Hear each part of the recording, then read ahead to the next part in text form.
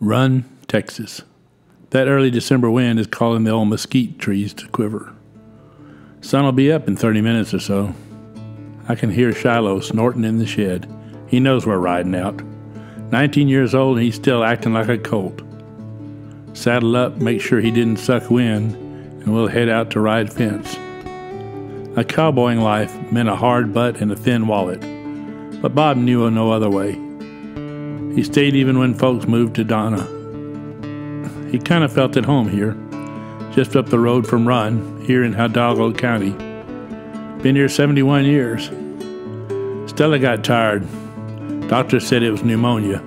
Bob thought it was just that South Texas heat and that lonely old wind.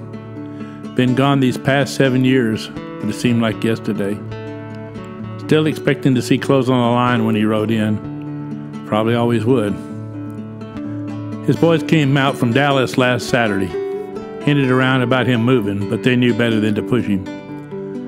Was it him, or was Shiloh moving a bit slower this morning? They'd only come about 10 miles. Guess they'll stop over in that mesquite grove. A little shade and a small pond.